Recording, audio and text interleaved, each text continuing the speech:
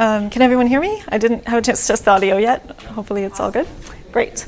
Sorry for the technical difficulties. This is a really full topic as well, so I'm hoping we'll have time at the end for questions, but if not, you can meet me out in the hall and I'll try to answer them out there or over at the Happiness Bar or somewhere. Welcome everyone. Interestingly, today in Canada is the last day of National Accessibility Week, so thank you all for coming to help make Canada a more inclusive space. How many of you are new to the idea of website accessibility? Okay, so not too many, that's good. Just so we're all on the same page, accessibility is the practice of making websites usable by as many people as possible. We traditionally think of this as being about people with disabilities, but it really also covers other groups such as those using mobile devices or anybody using a slow internet network and that sort of thing. So my name is Heather Gray. I'm a freelance WordPress website developer and designer from Guelph, Ontario, which is about an hour north of here. And you can find my website at treadlightly.ca or follow me on Twitter at treadlightly. Okay, so why should we care about this topic?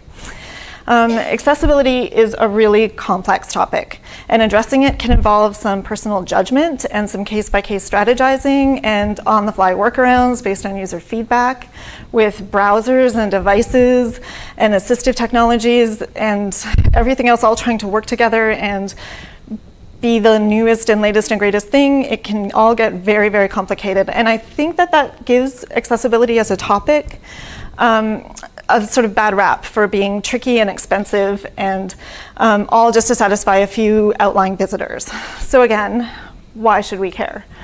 How many people are not making their websites responsive to different screen sizes? Okay. Some of your clients.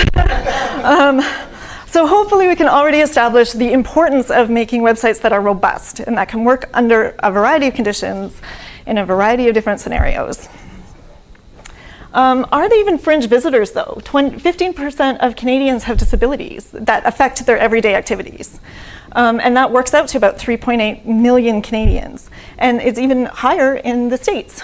It's about 20% in the States, and that works out to about 57 million Americans.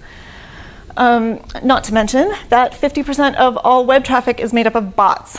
So they unfortunately aren't admiring your beautiful design work. And for all the rest of your users, all of them occasionally face accessibility barriers at some point. Now, although I do develop websites, I don't have a disability that affects my everyday activities, so I thought we'd just spend a few minutes listening to someone who does. This is a video clip from Molly Burke. She's a Canadian YouTuber who is blind.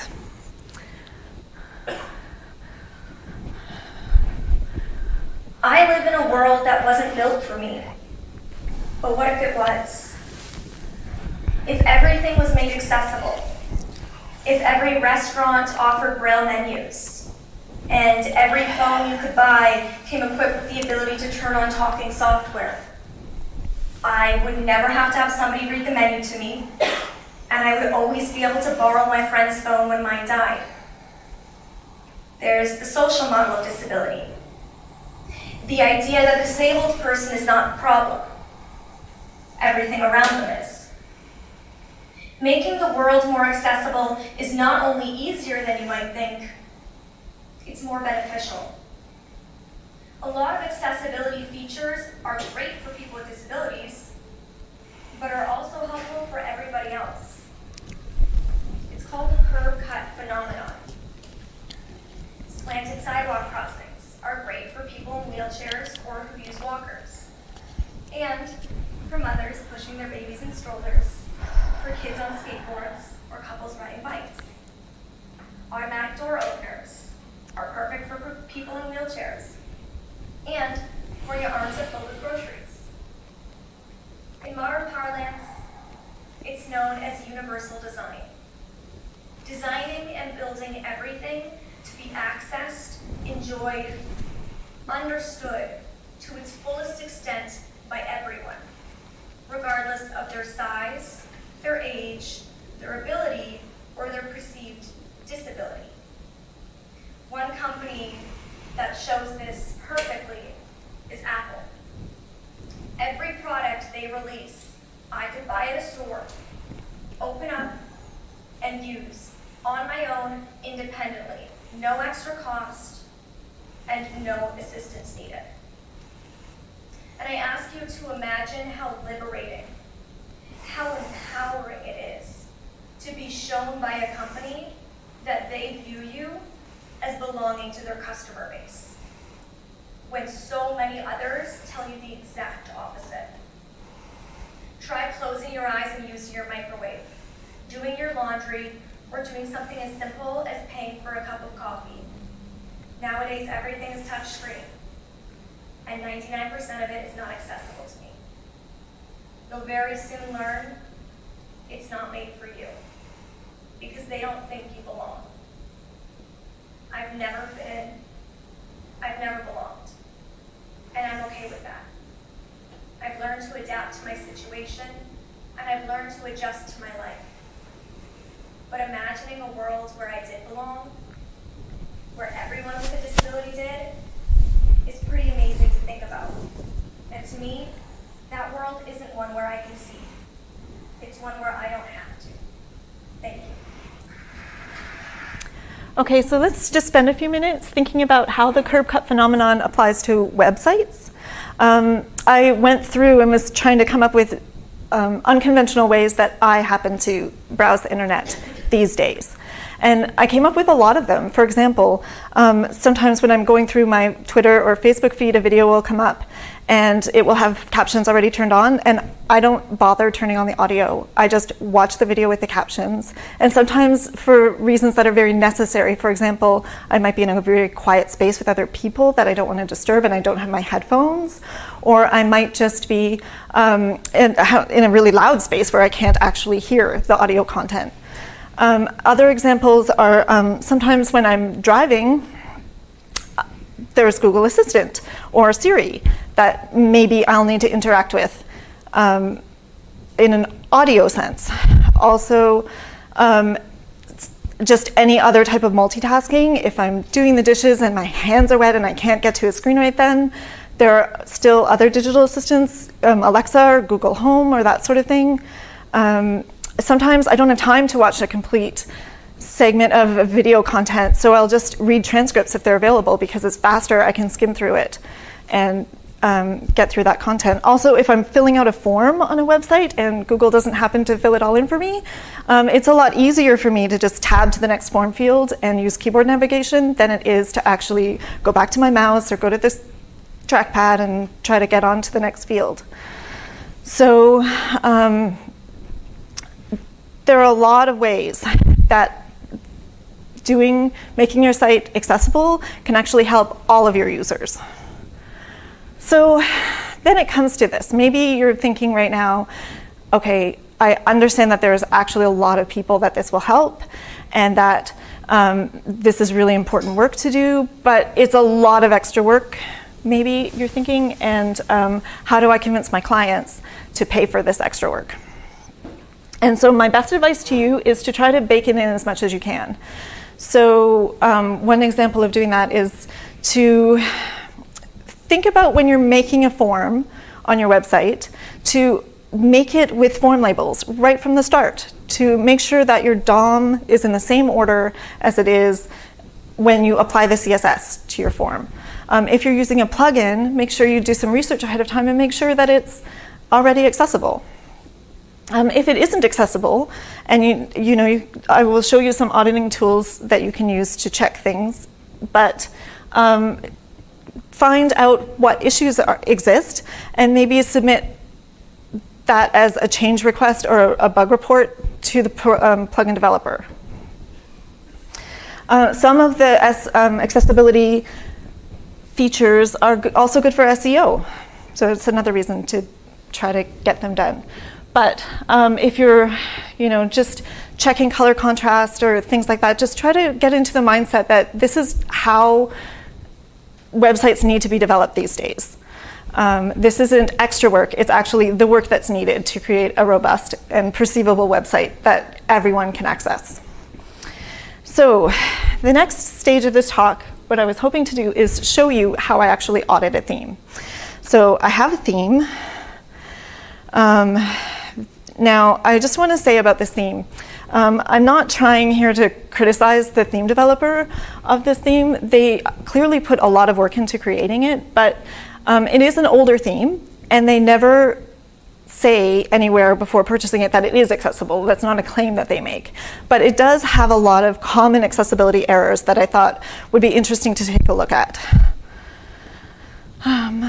So I just have to get that over here. Try to make it full screen. It's hard to use the mouse from this angle. There we go. Okay, so this is a theme that you can purchase on Theme Forest if you want. One of the things that is a problem with this theme straight away is actually, let's see if I can, sorry, a little tricky with the mouse. Okay, I want to go back a couple of slides in the slideshow. Is this issue that I find with a lot of hero images and image sliders that happens. A lot of times this occurs from you're developing a theme and maybe you had a photo that worked really well with this type of text, and then you pass it off to your clients and they're maintaining the content and they replace it with something busy. And the trouble with this photo, although it shows elephants, is that you lose contrast in the letters and it makes the text very tricky to read for some people, for most people, I think.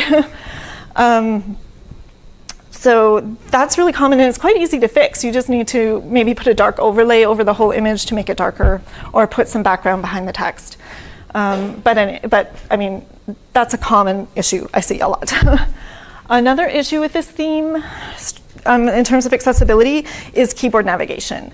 So if I can, I'm just going to go back to this first link on the page.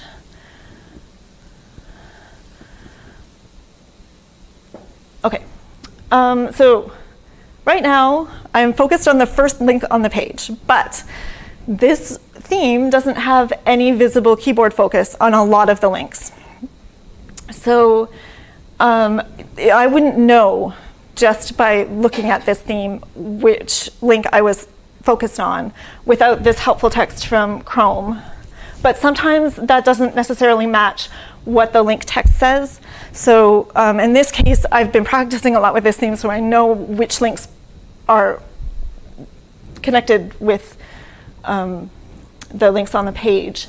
But right now we're on the next event at the very top. And so the next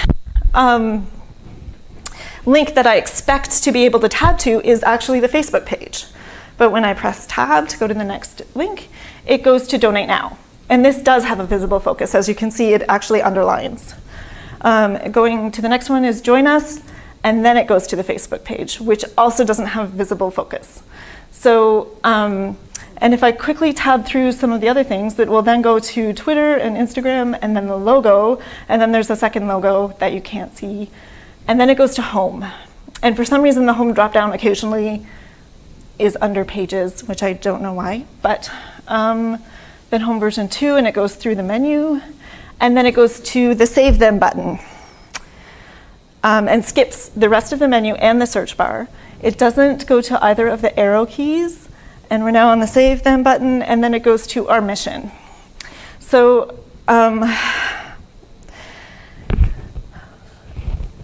that's a major issue. What you really need to have happen is that the DOM actually is in the same order as what you see on the page, where possible. Because that can get very disorienting and confusing, and you really need to have visible focus, because if somebody's only navigating with a keyboard, they won't know where they are on the page or what they're clicking on in terms of links. So, oh yes. So just going back to the main menu there, just to recap, you were focused on the home link, and then your next tab index was somewhere not on the menu, right? Well, it goes to the home link, and then it goes down through these Home version 1, Home version 2. So it goes down through the menu, and then it just skips the rest of the menu and goes straight to Save Them. Typically with WordPress, it's Do you think, is there anything ordinary about how the tab index works with those types of links? There shouldn't be if they follow the DOM. So for example, if they're showing up this way in the menu and they're all actually links, they should interact properly. If not, there may be some JavaScript interfering with this, is my guess. And there could also be tab index issues, which ideally you'll avoid using tab index if possible. There may be some really fringe cases where you really have to, but ideally there shouldn't be a need, especially within a navigation menu, to use tab index. You should, if your links are in the order that they are in the DOM and you've built your menu with CSS, it should just work. Okay, so the next thing I wanted to do, and I'm sorry I've got to move a little quickly because we started a bit late, is to show you some of the auditing tools.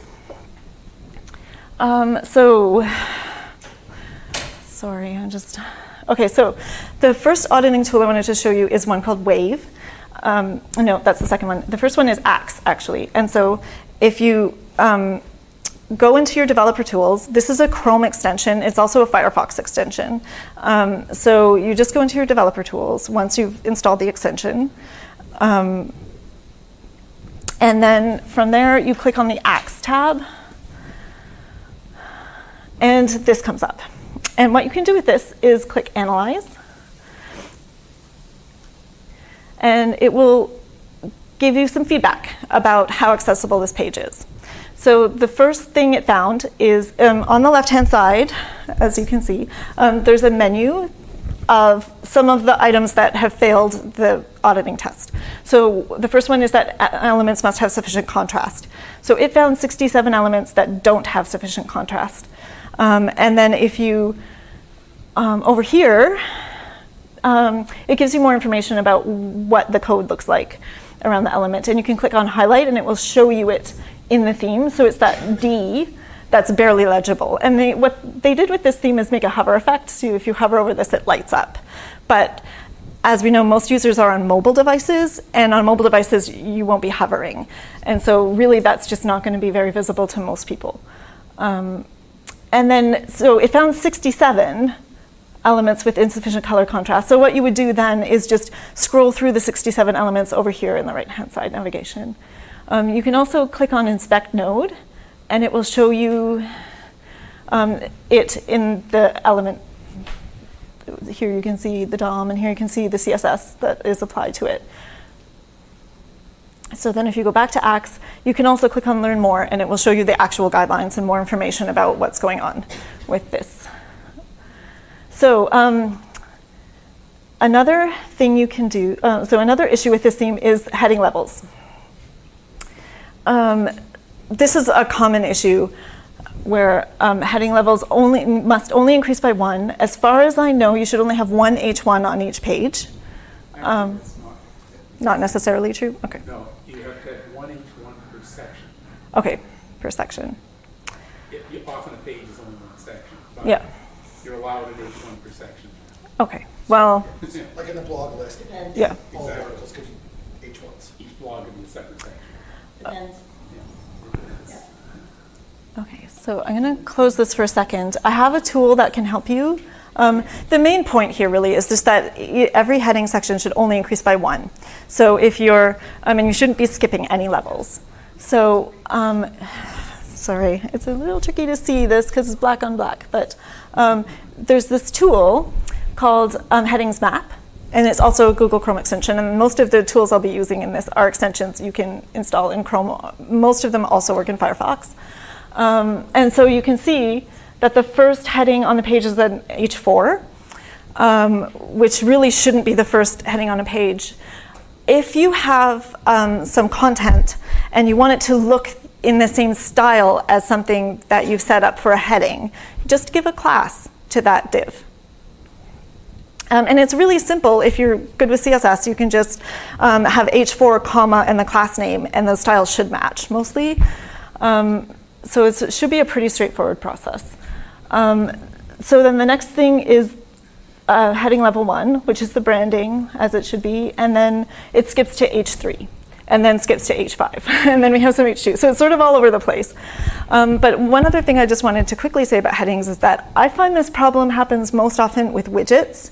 A lot of times you'll install a theme, and the widget heading will be given an H3 or an H4, and you might not always have a title that umbrellas over your widget section. And you can change that in the functions.php file. So it's just sort of a case-by-case basis kind of thing, so you'll have to look it up. But if we close the hat, if I can see the mouse. Okay. So we'll go back into Axe for a second, and it should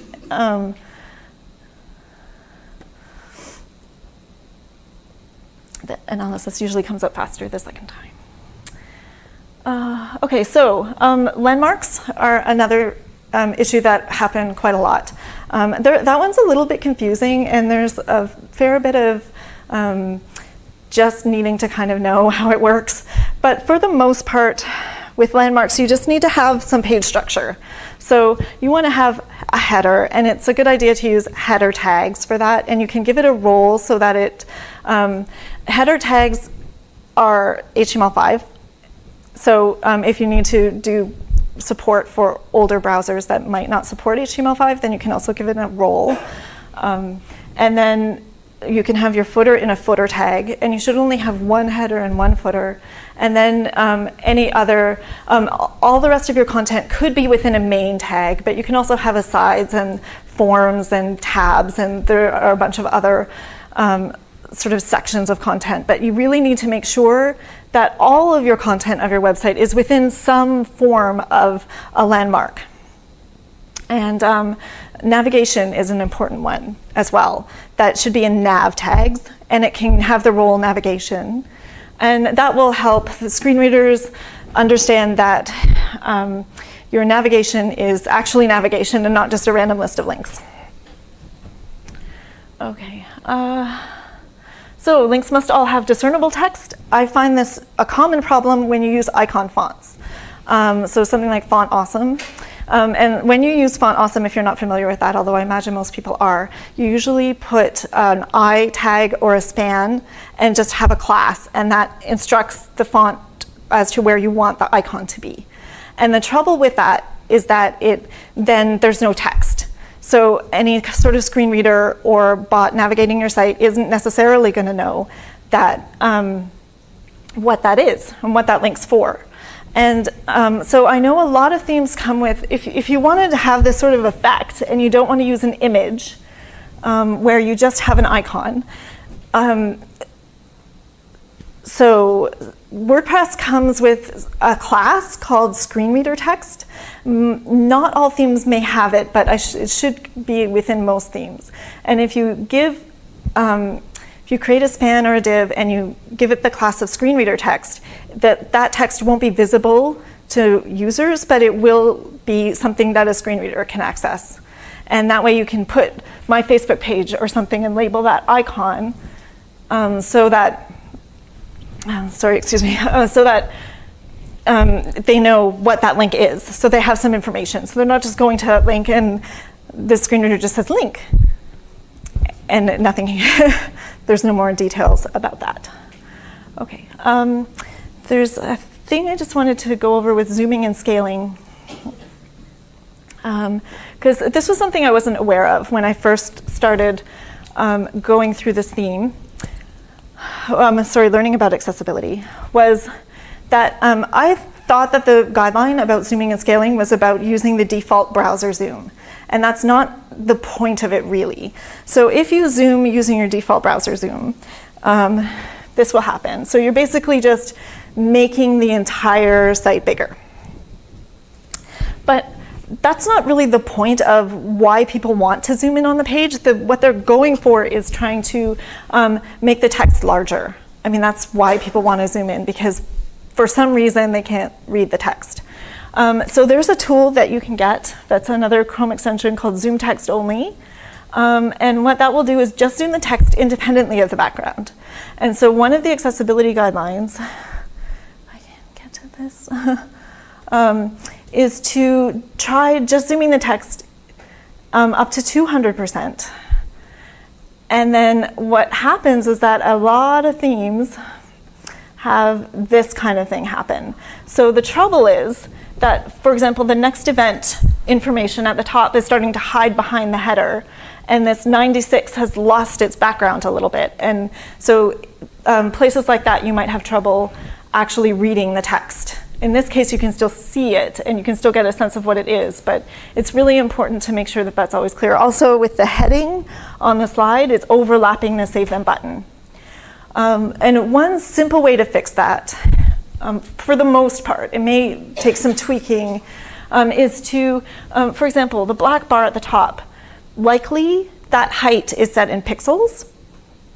And so no matter how much using the text, that height is going to stay that many pixels tall.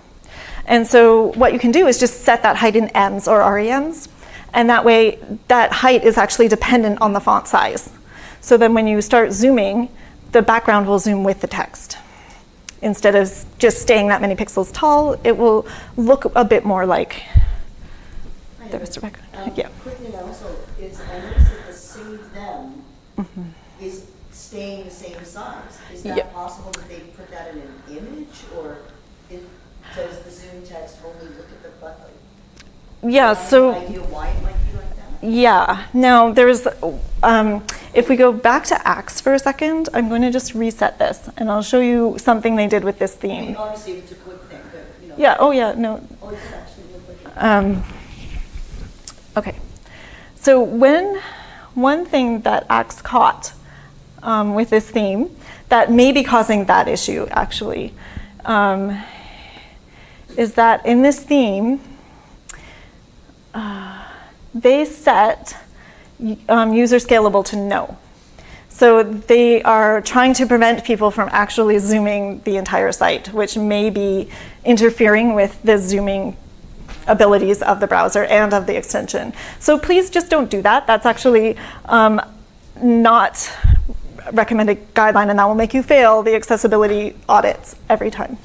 And it's not best practices, so please don't turn off user scalability. Users really need that. There are actually some users still on really old browsers that have, they might be low resolution but quite a large size. And at the same time, there is also 8K monitors that they're selling at Newegg. So you don't actually have a really good sense of what size is a good font size, because on a really high resolution monitor, that fonts are going to be fairly small, versus a really old monitor that's quite large and a low resolution. Those same fonts are going to be huge. And you can set media queries, but it's really, really hard to know what everybody's particular vision is going to be and what every monitor is going to look like. So the best thing is to allow some ability for users to control that themselves. Thank you. Okay. Okay, so that's most of what I wanted to go through with that. Now, not all auditing tools will catch everything. They tend to all catch different things, and sometimes using the same tool in a different browser will catch different things. So I often will use another one called Wave, and that looks very different from Axe. So what Wave does is it's going to add a bunch of little icons all over the page. And the icons give you some information. Red ones tell you which elements are problems. Yellow ones are alerts. And the rest are sort of just some information about accessible features on your site. And so here it found 10 errors. It only found 62 contrast errors, which is different than what the other tool found. And if you go to this flag, it will give you more information. So you can click on this and it will show you, if I scroll up a bit, that this image doesn't actually have the proper alt tag on it. Because it's a link, it should be the title of the page it's linking to in the alt tag, but this doesn't actually have any. And a strange thing with this theme as well is that they hard-coded in a lot of the alt tags, at least on their front page, instead of pulling them from the media library. So a user using this theme wouldn't actually have control over what is said in some of the alt tags, unfortunately, which is another problem. So The logo, for example, they've hard-coded the alt on the logo as logo when it should maybe be the site title. Okay, so I lost my mouse. Okay. Anyway, so if you click on the eye, those blue eye symbols, they will give you more information. I'm sorry. This is a little tricky. Ah, there it is. Okay. Okay. I'll try to be quick. Okay, so it'll tell you more information, how to fix it. If you look at the contrast errors, you also get this contrast tool that can allow you to tweak the colors. So you can double check them for whether they're passing the AA level or the AAA level. You can also see the whole site without any styles. And that will allow you to check on any issues with the DOM. So if you're looking at your site with no styles and the elements are in a different order than they were when you applied the styles, then you know that you might have some issues with keyboard navigation. Okay, there's one other tool I wanted to show you, and it's a little bit glitchy. So it's not the best tool, but it's interesting to look at anyway. And if that closes, there we go. Okay, and it's this one called No Coffee, except Wave is going to open again. Okay, I'm not sure if it's going to be too slow to show you today. Okay, I may need to leave it there because I feel like, oh, okay, there it went away. Okay, so this tool actually will show you how your site looks with different types of vision deficiencies, and it's maybe not exactly what people will see, but it's still really interesting to get a sense of how your site might look with some of the different types of color blindness or with some impaired vision. This is an example, so it will show you the change in color. And here you can see that the nice red background actually matches the grass. So you might not have the contrast you thought you had for everyone. And that can be interesting to take a look at as well. Okay, so I just want to go through a few more slides if there's time, and then we'll have time for questions, I hope. Okay. Oh, gosh.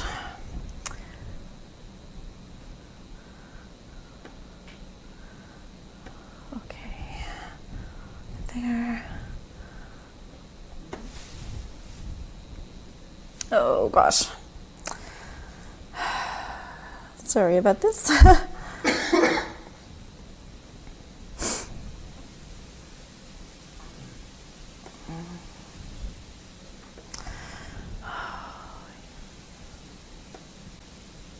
Okay. So these are some of the tools that I was showing you.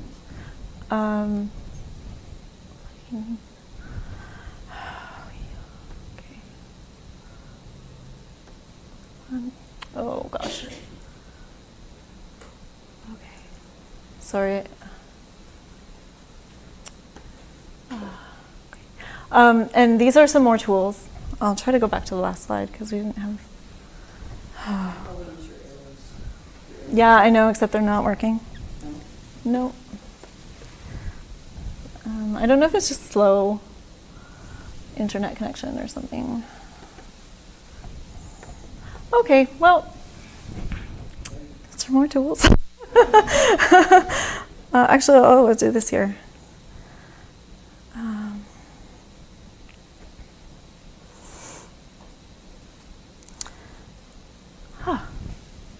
No. Oh, well. Okay, are there any questions? How about that? Thank you. Yes. Do you have any tips for educating users on generating accessible content? Right.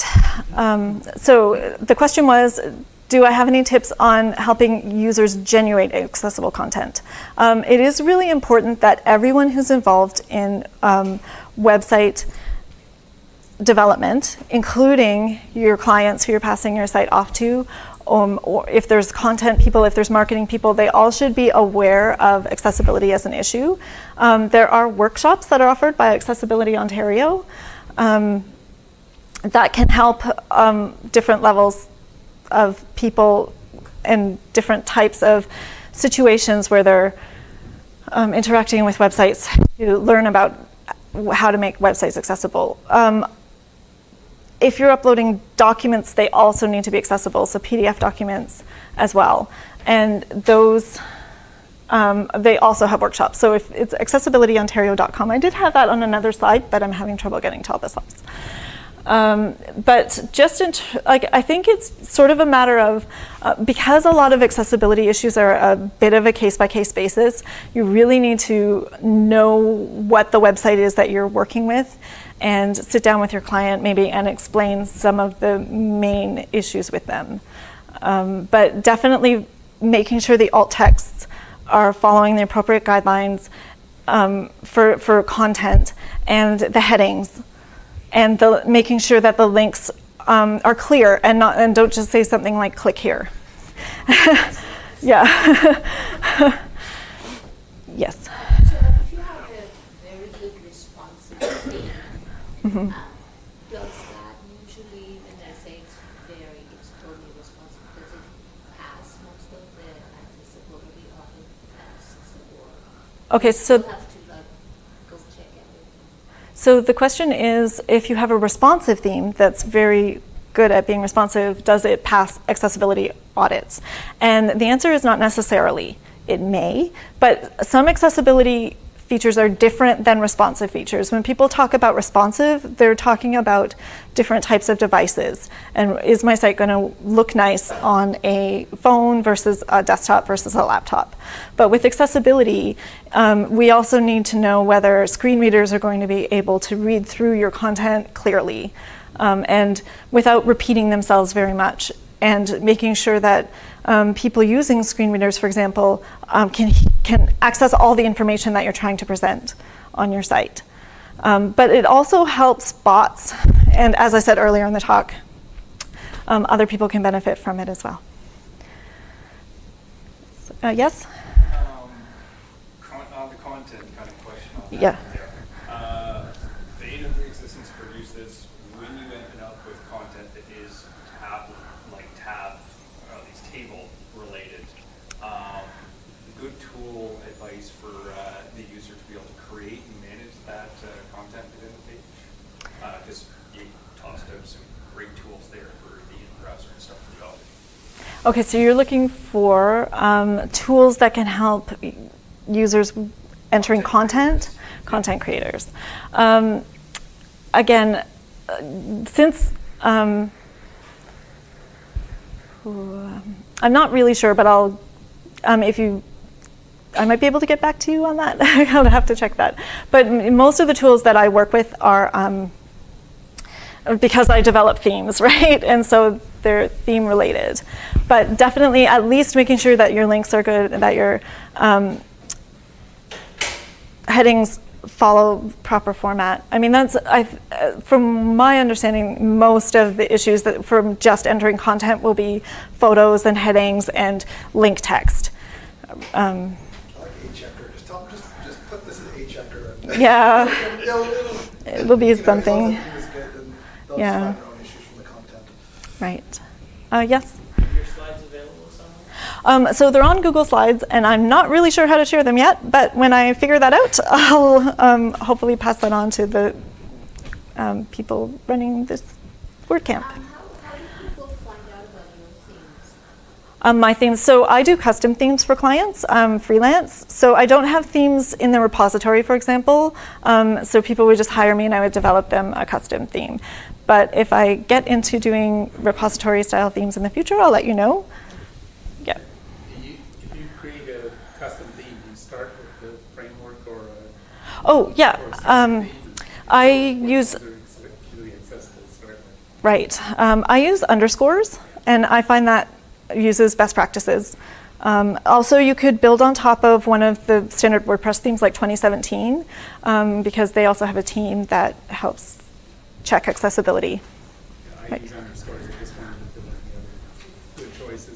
table frameworks that provide, like, I'm not sure what the current frameworks are, giving you Canvas and these kinds of things. Right. Are you including accessibility as a feature when you're selling to the client? Are you saying this just comes in the bundle? Like, how would you, like, obviously it's extra work to do all that? So what I do personally is that I try to be as I've learned about accessibility, I try to incorporate as much as I can while I'm developing the site.